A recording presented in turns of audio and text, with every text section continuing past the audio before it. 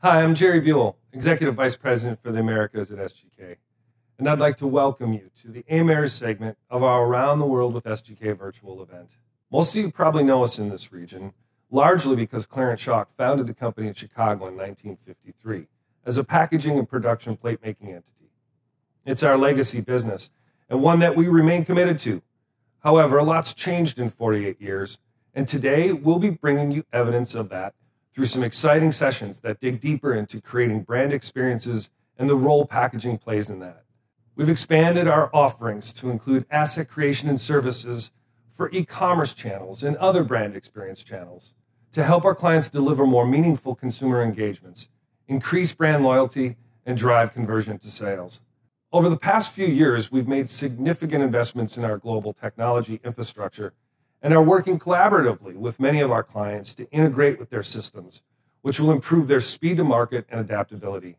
And while we continue to expand our capabilities, we've remained true to our core packaging expertise and our ability to produce packaging assets on a global scale for many Fortune 500 companies, one of which you'll hear about in our next session on Rethinking Adaptive Design.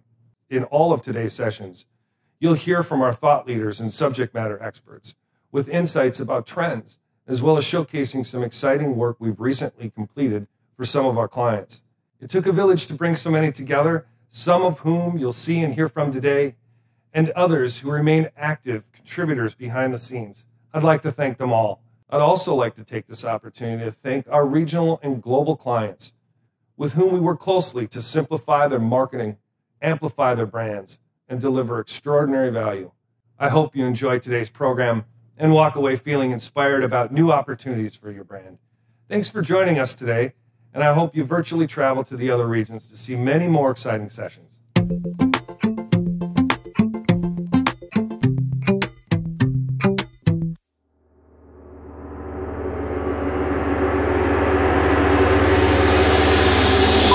Pringles is a super fun brand.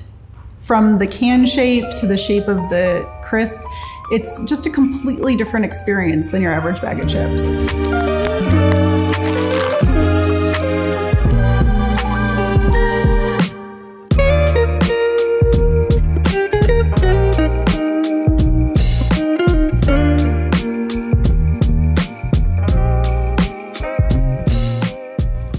So one of the key things we needed to do on Pringles is to design the team around the challenge. And as we started to meet with the SGK team, my goal was to really set up the team and the capabilities and the expertise that we have on this team in a way that was going to serve the brand and serve the job to be done. So it was an amazing opportunity. You know, Pringles is just such an iconic global brand. So to change it and do it efficiently and do it globally, kind of really gets the cogs going and puts fire in your belly. So we did go through a vetting process, exploration process on who was best set up to lead this amount of the work, and they came back with just a fantastic plan for Pringles. And it's a hub and spoke model where we have our center creative team for SGK sitting in London and sitting in the United Kingdom. And that is the hub of the work. The design work on Pringles was out of that office in London and Manchester. They have 2 offices in the UK. But what we can do with this model and using our global footprint is to leverage the local market knowledge, the nuance, as well as the more technical aspects to deliver a really focused design solution that is right for those audiences. We identified a client service lead and a global creative lead that sat at the center of the wheel, and that team was responsible for collaborating with our teams in all of the global regions and making sure that the decisions that were being made in those regions aligned to the design principles of Pringles. And so before any work even went in front of clients in those regions, our internal teams were looking at that and governing that so that we didn't put anything in the hands of our clients that we didn't ourselves endorse as consistent. Thank you. Okay. Bye. Bye. Bye, everyone. And what really kind of worked really well to glue all that together and achieve it was we had a consistent design director, and that design director had links in with a global team, with the different regions, and helped drive that out from a European perspective, but also ensuring that other unique flavors could be consistently delivered, and there was no other overlap with other regions and other flavors that could get rolled out at a later stage. The great part of SGK right now is that SGK works as a global team. There are people working for Europe, there are people working for US, there are people working for even China, for instance. So when I want to create the design, sometimes I don't have to create from the scratch. We are a connected global org. A lot of companies have dots on a map on where they sit globally, but we really are one team. I think the established camaraderie and teamwork that we had in place really made us a successful partner. We kind of knew that to make it successful, communication and good communication amongst the different regions and different teams in the regions was at the heart of it. So we couldn't do anything without really sort of having some really collaborative meetings. We'd have a global meeting once a week where we would share thoughts, talk about any challenges or issues that we had along the way, and it was like a self-help group. We were working together, overcoming minor obstacles that might have been there. There were some people in some regions slightly ahead, so they would feedback learnings. Diana, you look very bright-eyed. Not bad for 5 a.m. For 5 morning. We have really talented creative teams. This was designated an adaptive design project, and I think when companies think of adaptive design, sometimes they think about things that are more tactical or closer down the line to production. And while that is true, and it's really important to bring that production expertise upstream, the fact that we have incredibly inspired, talented creative teams that thought strategically about the bridge between the strategic design and how that design was going to show up across all forms and variants was incredibly important to the success of this project.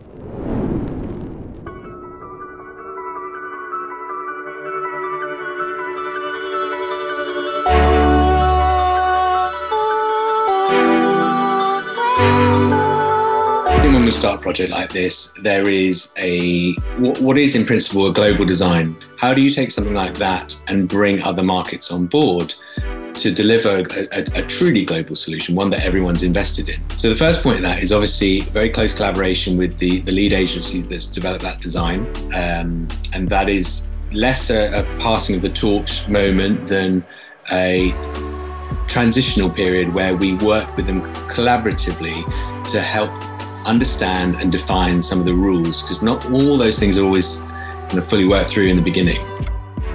But that needs to happen almost in parallel to some of the more practical work that's happening, particularly in some markets which are running quicker than others, to actually deliver designs and get them onto shelf. And particularly in some markets, the demands can be quite rapid. So we're having to balance those two aspects. And there is a little bit of tension there, clearly, but that's something that we can only do by ensuring that everyone is investing on board with the process. The most complex aspect of the project was driving that consistency and making sure that we were always on point in terms of communicating amongst ourselves and with the client to make sure that all the fixed design assets were in place, and then how much flex could we allow in different regions. So that was one of the challenges, the biggest challenges that we had.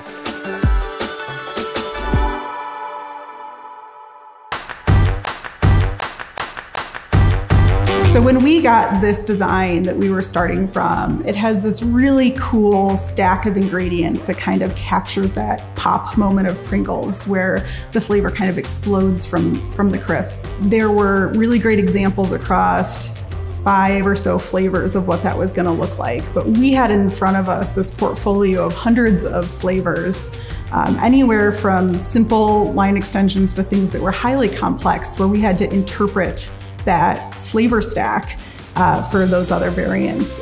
One thing that SGK Creative did so well for us is to take this very simple framework for how to tell the food story, this vertical stack of chips and flavor cues, and have fun with it. Really, there's a theme to putting those flavor cues together with the chip.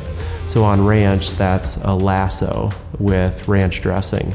On barbecue, you get a kebab with a grill with the chip in between. If Pringles is going to have something that depicts heat, what is the Pringles way of doing fire? If we're going to do something like, a cutting board or a cowboy hat, how fancy should that be? How illustrative should that be? What sort of tone should that have? And so we did some work in stepping back and establishing what the anatomy of that stack was. It gave us a kind of checklist of criteria that we could use in our creative reviews to say, is this a stack that only Pringles could do? Or is some part of this stack a little too fancy or a little too kitschy? We talk about this idea of Pringles expressing itself in a way that only Pringles can do. And that food stack story is really unique, but that only works if we find interesting and different ways to express each flavor, because otherwise it just becomes a bit of a shopping list. So finding that humor, finding that local nuance, something that was relevant to our consumers in the food story. So for example, in Europe, we have a salt and vinegar flavor. Rather than having just a spoonful of salt, it has a nice little chip fork. And that's probably not something that people in the US would be too familiar with, but it will bring a little smile to European and particularly British fans of fish and chips as a very common utensil. So there's lots of little details that we just had the opportunity to bring to the story, which we found massively rewarding. There's such really nice design details, such as the Pringles Post newspaper in there. So that for me was, and it's such a big flavor, global flavor. This new design had 4 key elements on the pack. Now, of course, the logo we were not able to touch. And we have this hero chips, which was the second from the top, has to fix, it means that we cannot touch the chip. So we only have 3 elements. There's a 4 stack. Top and bottom 2 is the only 3 elements that we can play around. And also, of course, the background color. And if you think of like that, for example, if we are making a cheeseburger, a food stack, for instance, we only have 3 elements to play. So we can't have buns, top, and a bottom, because then where's the cheese gonna be if we're gonna have a patty inside? So we have to come back with some of the options to say, hey, maybe the bottom will be the bun with beef, and then there is the cheese flying, and then there is another bun on the top. And those are the only flexibility that we could have. Compared to before, we could create any type of the food story that we wanted. So it was very restricted, but yet the hierarchy kind of makes the whole pack looks exciting. So at the end, it worked. It was challenging, but it worked. So we did have some good kind of fun and games with some of the, and some challenges, I guess, with some of the flavors that we have in Europe. And one of the big ones was cheese is a really good example. Amongst Europeans, there's a massive range and very deep-seated associations that vary by country. So what it meant was there's a lot of careful consideration of how we would define those and a single expression, but would work across different markets to deliver a great cheese delivery for Pringles. And some of the nuances in here was kind of getting a bit crazy. It was the shape, the color of the cheese, how many holes, was it sliced, was it crumbled, was it the cheese board that it actually sat upon? There was an awful lot of, we had a lot of fun with a lot of games, delivering that within a food stack and reviewing numerous iterations and illustrations of it. And I'm a cheese lover, and it was just amazing seeing some of the work that came through, because the bad thing is I was constantly hungry and I was craving for even more cheese. Key to the success of the project was the visual content of the packaging design. The stack, the food story, and to get the best representation and the most consistent representation of the food and the flavor variants, we wanted to make sure that we got the best illustrators in the world to come and help us and come on the journey with us. So we built an illustrator's bench using the best that we could find from around the world. And we used these illustrators to help us throughout the project to build excellent, fantastic looking illustrations of the food and the food story.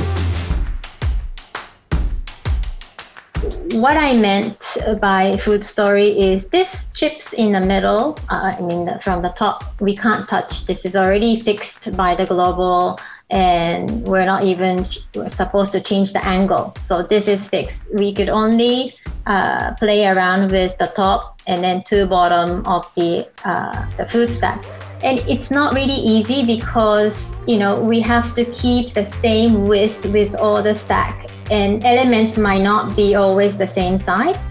So if we do have a small elements, then we have to make sure that it's a balance through the full stack. And I don't know if you can see, but there is like a flame from the capsicum, so that it's, it's cooked, it's grilled, it's hot. We try to explain that particular flavor by doing a little things, but to make sure that the consumer understand what is this flavor looks like by looking at the food stack. We finally released all our SKUs, core and sub-brands, as well as multi-packs in the new bow tie logo. So that's super exciting.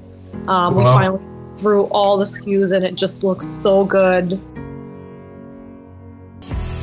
It's great to be in part of those type of changes. It's part of the history of the brand. And that's why I like the job, and that's how I do every day. What's important to me is that our relationships with our clients are true partnerships.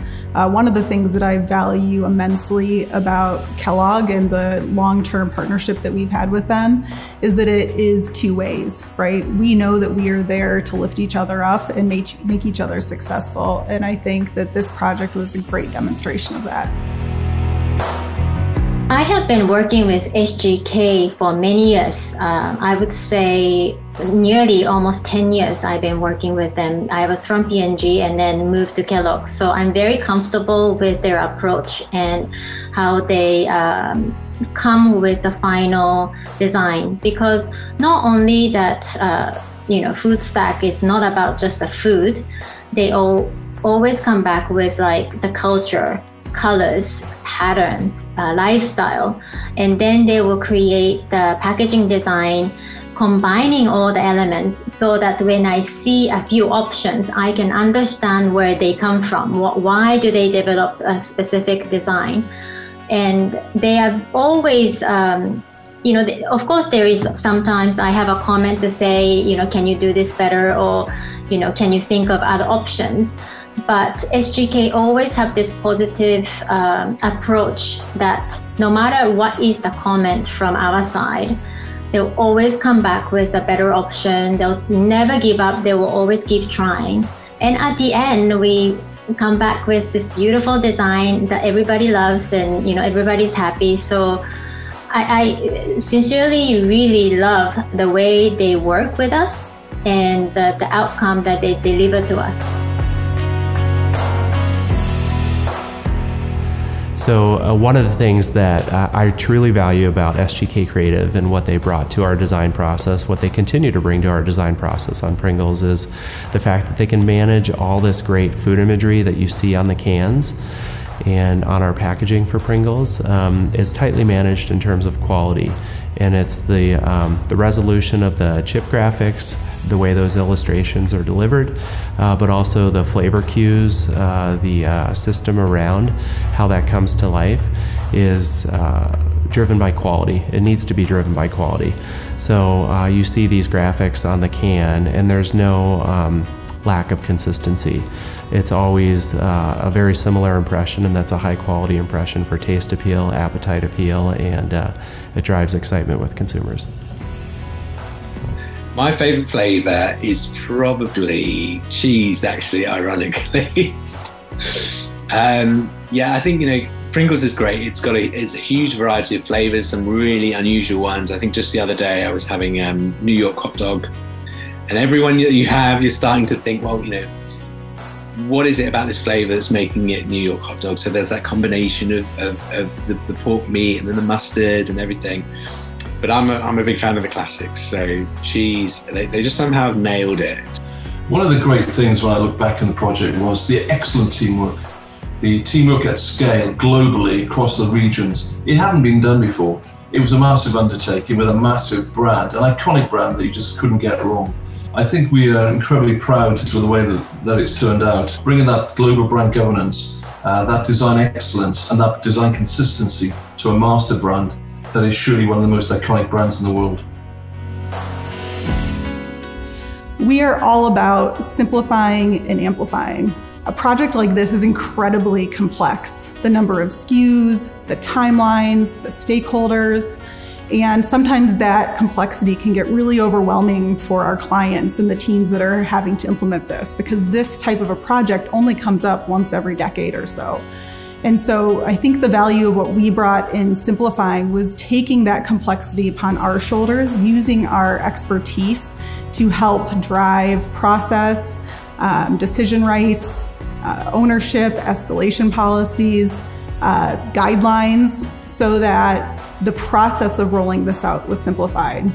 And what that allowed our clients to do was to really amplify brand impact. They were able to spend their time on kind of how are we going to communicate the news about this redesign? How are we going to continue to innovate to make Pringles a global leader in the marketplace? They weren't mired in the details of timelines and requirements because we did that for them.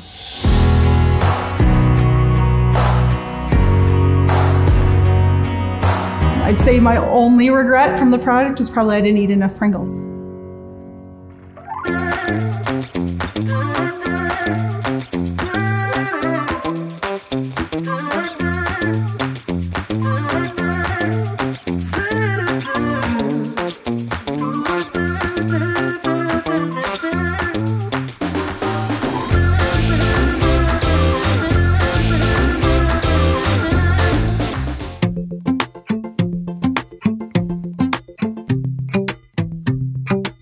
Hi, I'm François Estelon, Chief Technology Officer at SGK, and welcome to the Technology Update segment of our Around the World with SGK virtual event.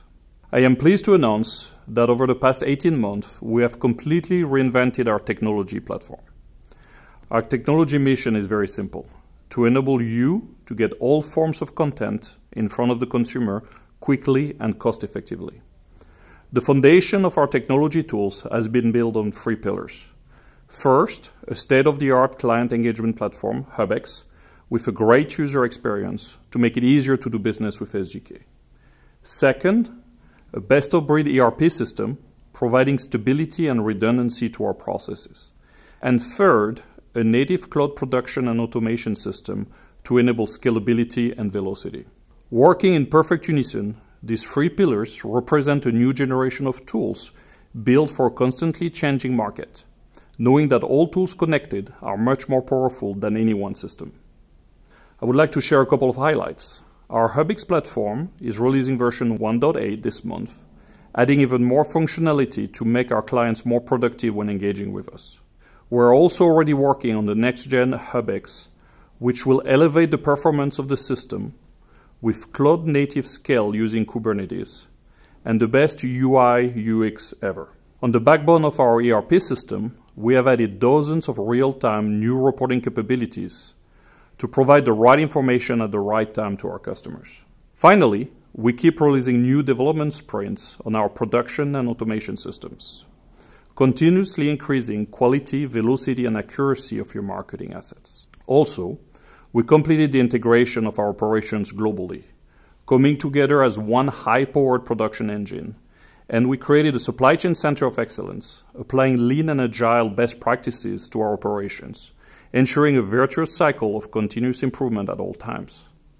I am grateful that the financial stability of our parent company, Matthews International, enables us to continue investing in technologies and talent to innovate on your behalf. Our single-minded focus is to design solutions to simplify marketing operation challenges while achieving the highest state of agility possible. We believe that technology solutions must enable rapid pivoting and connectivity to deliver sustainable value. Our more than 100 technology experts around the world are hard at work creating new possibilities to simplify your marketing, amplify your brand, and deliver unquestionable value to your business. Thank you for your time, and I hope you enjoyed the session being offered today.